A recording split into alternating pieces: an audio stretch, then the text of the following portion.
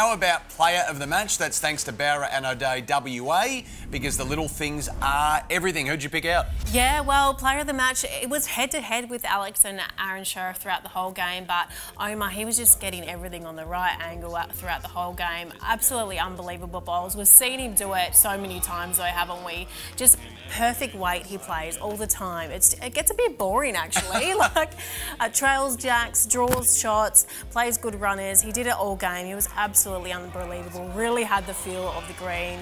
And I think we heard the commentators say it a few times, whatever you can do, I can do better. And Aron Sherriff was definitely doing that throughout the whole game. Certainly is class bowling, isn't it, when you look at these moments of real class. He is a superstar and he ended up taking out the event MVP too. No surprises there, mind you. Now,